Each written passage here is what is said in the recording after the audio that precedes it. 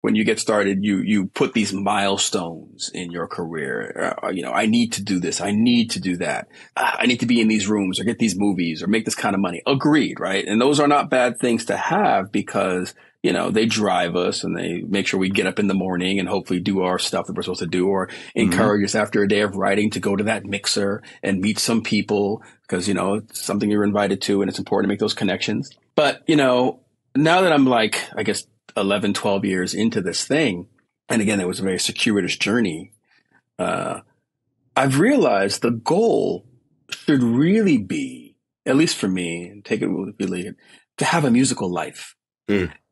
As long as I'm doing music in whatever format, right, I'm happy.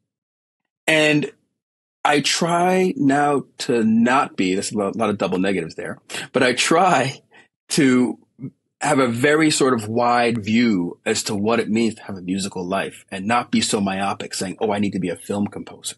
No, I just want to make music. And whatever form that comes in, whatever sort of position or support that comes in, I'm happy. Couple that with, do I have what I need today? Because so much when we think about tomorrow or next week or next month, am I going to make, that's all can be very scary. And it can sort of keep us from enjoying what's happening today. So I think about, do I have what I need today? Because why am I going to let tomorrow's worries rob me from today's blessings?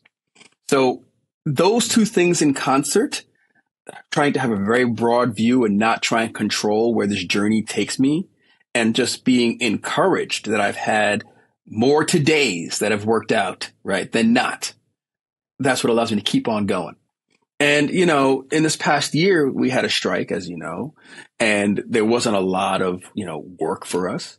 So this was in practice. I ended up working with an artist named Tobe Wigwe, and I did a fashion show with him in Milan, Italy for Pharrell's Moncler line, right? Then I ended up arranging and producing the music for a ballet in Houston with his group called the Black Angels.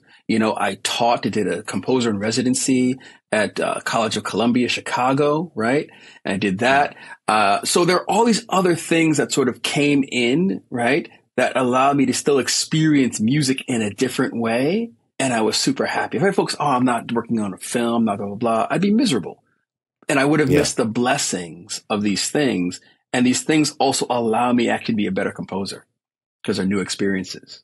I can relate to that on so many levels. I think it's really easy, especially when you're younger or when you're first sort of getting into pursuing music as a career, to be really narrow on your view of what success looks like. And I was certainly that way. I grew up in a situation where both of my parents had successful music careers, and I have been playing music since I was 5. It's the only thing that I've ever loved to do.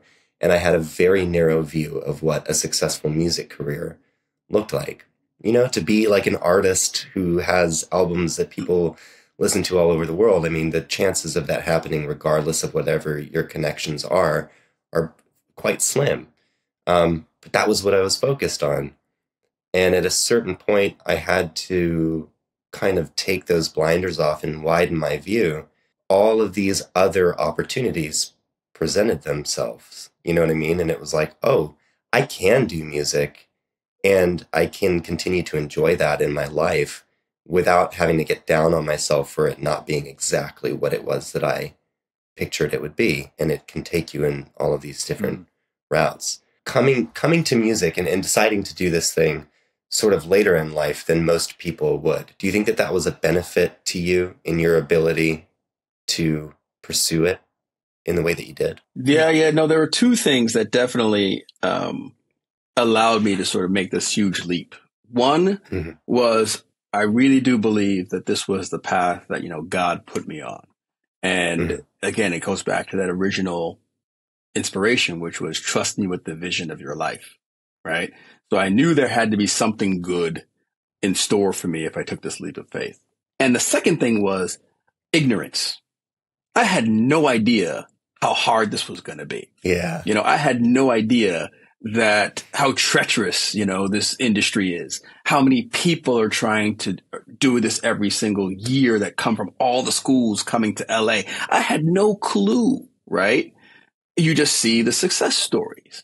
And again, not having been in music for so long, like an institution of music or the industry of music for so long, I had no clue. All I had was this hubris. I had done it in software. I showed up in software. I didn't learn anything. And here I was, doing well. I can do it again. So it was ignorance mixed with hubris, but also mixed with faith, right? Yeah. That allowed me to sort of go down this path. And if you're doing this tied to financial success, that's the wrong metric.